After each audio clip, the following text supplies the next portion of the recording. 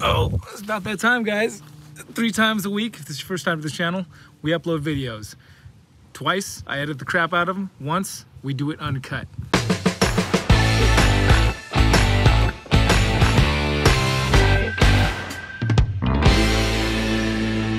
So we're gonna talk about 3 things today. 2 of them you guys sent me comments to explain about, and I'm loving doing it this way because it allows me to, well, it allows me to exercise my brain, and I'll talk about anything.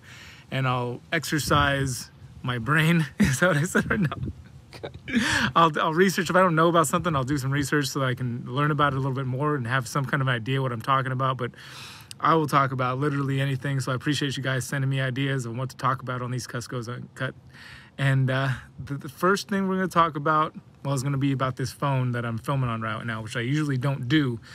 But the second thing we're going to talk about is how I got started with music and explore that history just a little bit. That was a request. And the third thing is we're going to talk about the idea that some people have that reptiles don't love you, or that reptiles aren't capable of loving you like mammals are, and we're going to touch on that as well. So first thing, iPhone. I'm recording on an iPhone right now, and I don't usually do this. Remember I did that video a little while back where we recorded on the phone and compared it with my other camera, and I was filming earlier. I was riding around here on my one wheel with the family around this high school, and you see that clip right there. It looks freaking fantastic, and I was like, this is a pretty decent looking clip right here. And the other thing is this iPhone has 3 cameras. I don't know which one to look at. But so here's the thing. I'm going to Utah soon with Dave Kaufman and Clint's Reptiles to go around there. And I'm thinking that I might just try, for the first time ever, handicap myself is what I would consider it, and bring the phone only to record whatever vlogs I do out there. Just definitely lighten up my load while we're tripping around Utah, going from Salt Lake City down to St. George and whatever else we're doing. I'm just along for the ride. I have no idea exactly what the plan is. I'm just gonna go for it. And I learned this other new technique. I turn off one of the microphones on this camera so there's only one microphone, and picking up what I'm imagining is much better sound. There's wind blowing around here right now, and hopefully it's not picking that up. Hopefully it's not like buzzing all over the microphone. I'm thinking this technique works. So leave a comment down below if you think that you would be able to deal with this type of quality. Now the wind is blowing pretty good, so I'm curious if it's picking it up. But if you guys would be happy with this type of quality for vlogs in Utah, because I would love to just bring this phone and no other cameras. Okay, second thing, the music. I've been playing music since I was, well, I mean, if you count banging on stuff, then I've been playing on it since I could first remember.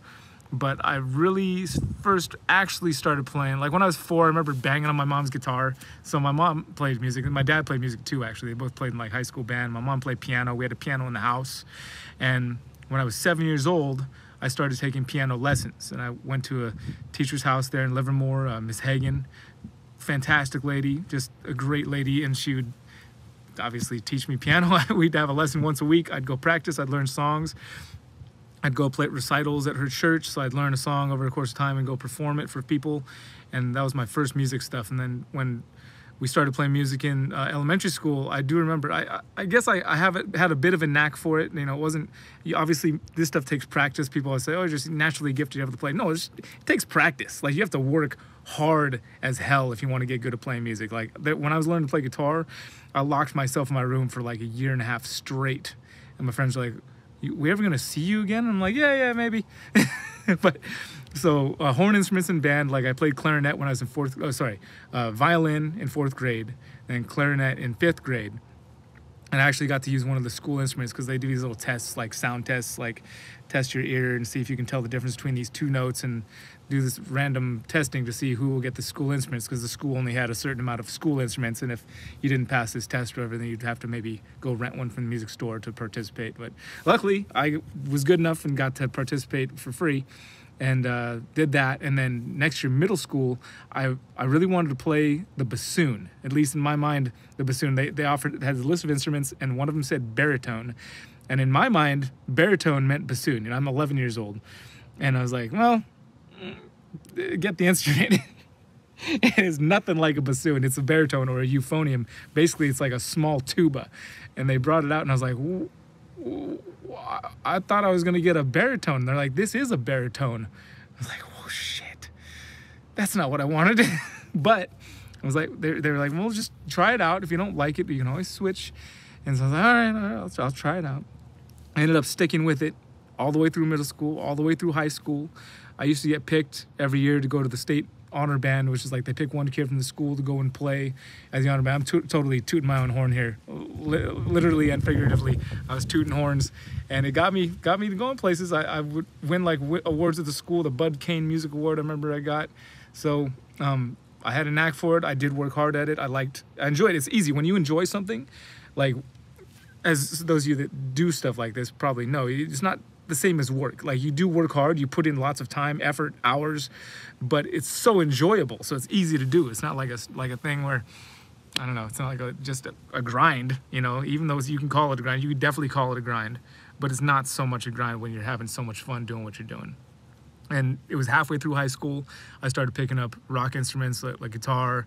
Bought a drum set off one of my buddies for $420, that drum set. Man, I banged the crap out of the thing in my parents' garage. Very thankful for my folks for putting up with, well, my folks have always been very supportive of whatever I've been into for the most part, even some of the crazier ideas. But yeah, music, definitely big support there.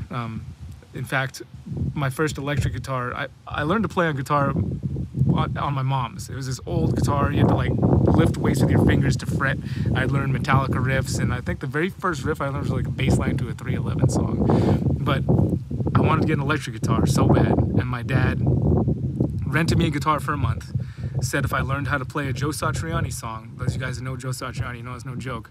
He said if I learned Joe Satriani song on that rental guitar, he would buy me an electric guitar. So I busted my ass learning how to play Surfing with the Alien on that rental electric guitar, and he, true to his word, he bought me this nice Hamer, this red Hamer electric guitar, and just the rest is history. I mean, well, not the rest is history. When I was 18, I went to music school down in Hollywood, and met dudes from Hawaii that met people from all over the world. That school brought people from, like, I had friends from Sweden and Japan and South America and Africa, and like, ooh, here comes the wind for real this time.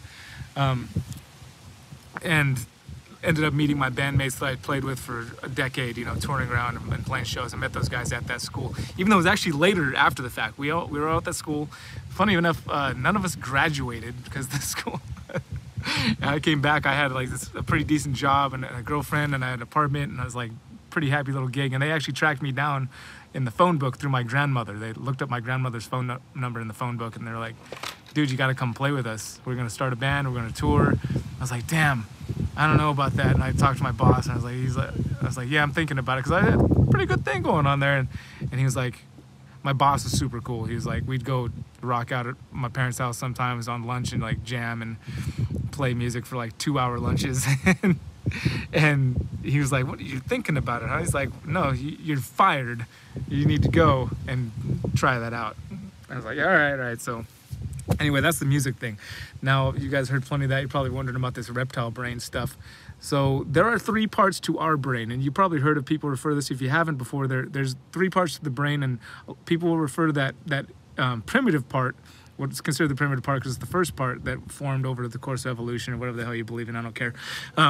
Lizard brain, they refer to it as. It's like the oh my gosh, the cerebellum and like the brain spine, not the brain spine, the spinal cord. Oh my god, I'm forgetting this stuff already. Brain stem and the cerebellum. It's like the part of the brain that's responsible for like basically being able to function like on autopilot kind of, and also like fight or flight response. So like survival, that's that part of that brain. They call it lizard reptile brain because that's the part of the brain the reptile still has. It's the lizard brain. They've got that, the brain stem and the cerebellum. And then you've got the limbic system, which is like kind of like mammal brain, and it has things for like memory and like attachment, and I guess you could say love and affection and those type of feelings. Those evolve into mammal brain, and reptiles don't have that. And then you move into the bigger part of the brain, even the neocortex, what us humans have, and it's responsible for like being able to reason and imagine and abstract thinking and all that stuff. So that's how it works brain-wise. So when people are saying that your snake doesn't love you and your snake can't love you, well, scientifically speaking, they are 100% correct, because the reptiles just don't have that part of their brain with which to have those type of emotions, and let alone reasoning and thinking. They don't even have the mammal brain that allows you to have affection and connection and attachment to things. Now, Some of you are like, probably, I know there's a lot of people out there that really love the reptiles and do believe the reptiles love them. Even though you scientifically aren't correct right now, here's the thing about really good scientists. Really good scientists know that they don't know it all and that we're discovering new things all the time. That's why when they have these hypotheses and they prove them out to become theories, when they prove their hypotheses, they don't say, okay, that's it, that's the fact. They still call it a theory. Even if you've proven something out in science, they call it a theory because good scientists know that there's always new things being discovered. And if we think we're learning it all and we think we know it all, we're damn wrong. No scientist that can call himself a true, honest-to-God scientist will not be steadfast and firm in anything because they know there's so much more out there to be discovered. And my point of saying that is I do believe that if you treat something with enough love, there are vibrations out there that our brains may not be able to pick up yet, things that we're not able to see. I mean, you can definitely teach a reptile to, see, I don't want to say appreciate because that might not be scientifically correct. However, you really can get an animal to know you and be used to you. And you know, I'm not going to completely naysay it because nobody knows for sure yet.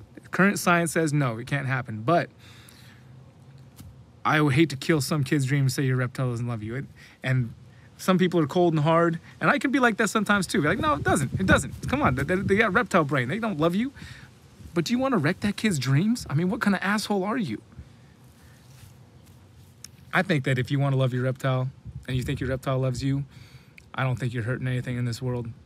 Honestly, you're probably making it a better place if you can treat something with love and expect and absorb whatever you consider to be love from something else, and it makes your life better and it makes the world a better place. You're winning. You're doing it right. Okay? Don't let science get in the way of love. I feel like that was good.